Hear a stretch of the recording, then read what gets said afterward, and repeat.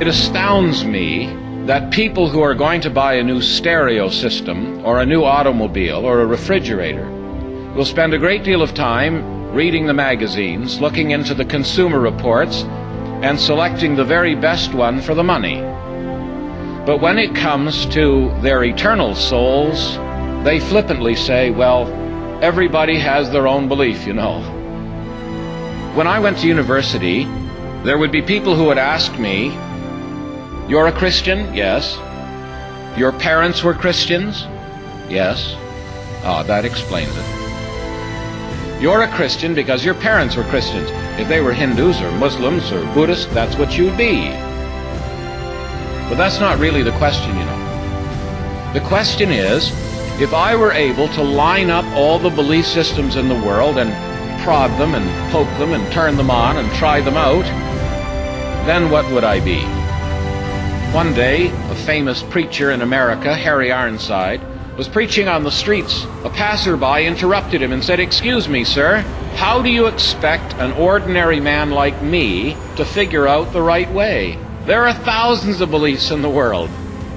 Harry Ironside said, "Sir, thousands of beliefs? I only know of two." Said the man, "There's Buddhism and Confucianism and Hinduism and Islam and all the isms of Christendom. What do you mean only two beliefs?"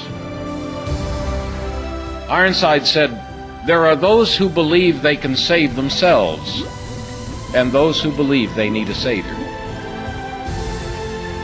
All of the religions of the world basically tell you there's something you need to do to save yourself.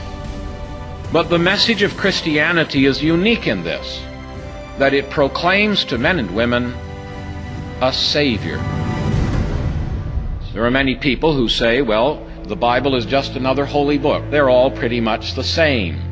Now, people who say that haven't done their homework. What God did for us so that we could authenticate the message of Jesus as he came into the world was, before ever he came, hundreds of years before he came, to paint a portrait in words that would exactly describe him when he did come.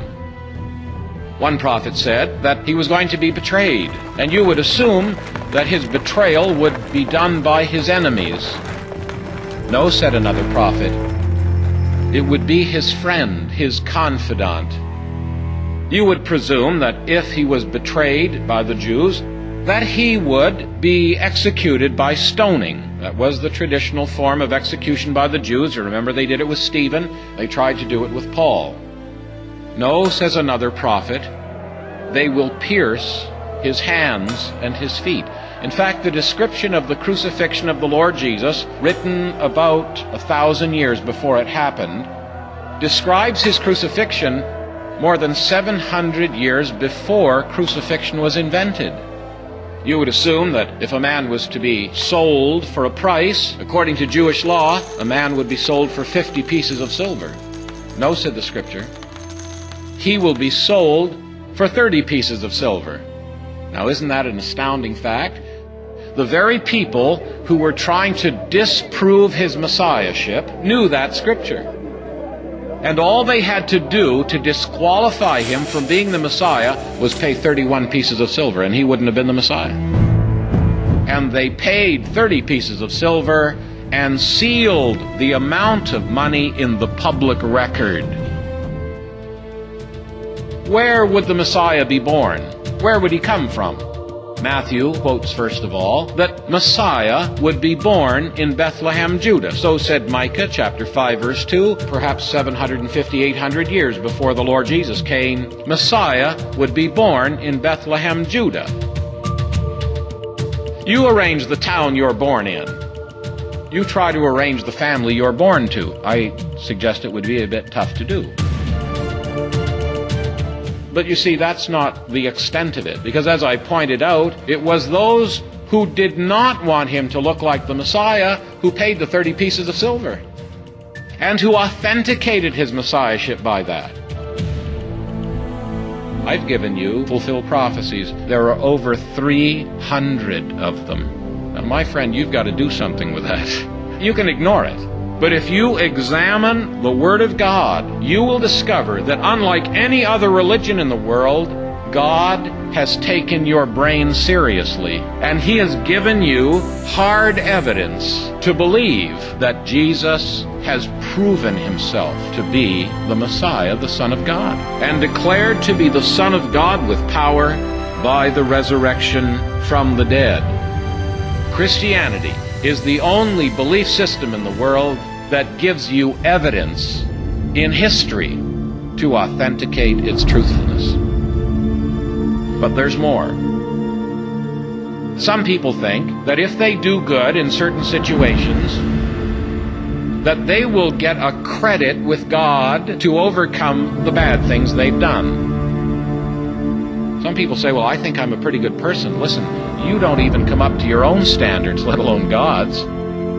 Therefore, by the deeds of the law, in other words, by seeking to live a good life and keep the 10 Commandments, live by the golden rule, there shall no flesh be justified in His sight.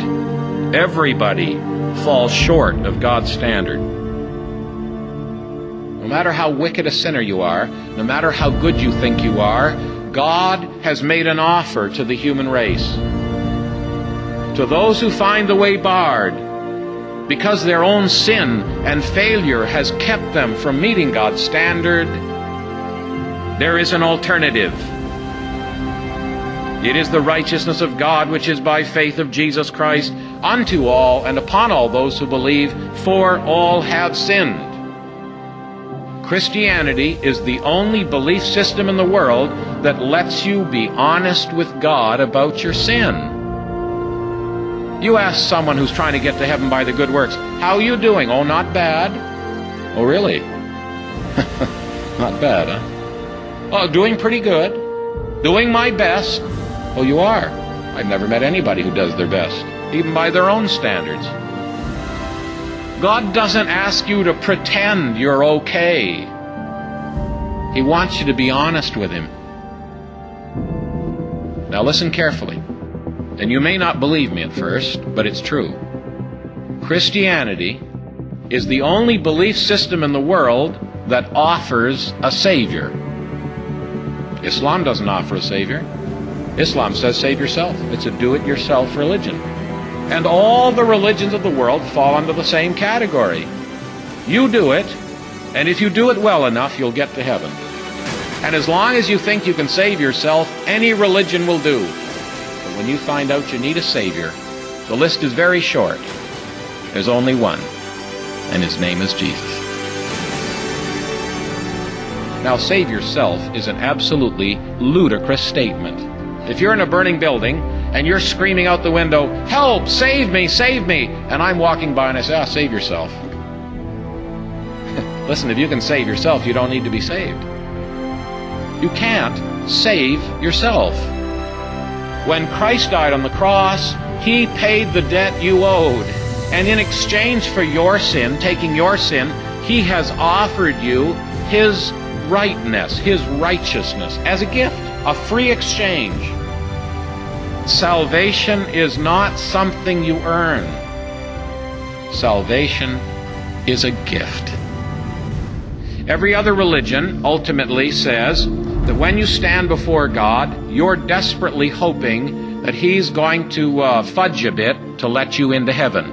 There's no follower of any religion that says, when I stand before God someday, I'm going to say to Him, okay, God, here's your challenge. Put my life up on this side, put your law on that side, and I challenge you to find one thing wrong with my life. Is that what people are going to say? No. They're hoping against hope that somehow they're going to slip in, maybe in the top 0.5%, you know. Maybe they're going to get in if God won't be too careful at looking at their life. However, can I expect to get into heaven? Oh, says God, here's what we'll do. I'll account your debt to my Son. He'll pay it in full. So God sets the standard. God hands over the bill, and then He pays it Himself. Examine the evidence. Not only the evidence in the Bible, the evidence in your own heart that you're a sinner and you need a Savior, and you can't save yourself. And then read what the Bible has to say about the Lord Jesus, the Savior of sinners. He came to save you. And if you will, as the Bible declares, be honest with God about your sin. That's what the Bible calls repentance. And receive the Lord Jesus as the Savior of sinners. Say, oh God, I don't know why you'd want me. I'm damaged goods. But you said that whoever came to you, you would in no wise cast out. Take me now, save me now. I give up. I'll accept the gift of God, eternal life through Jesus Christ our Lord. Amen.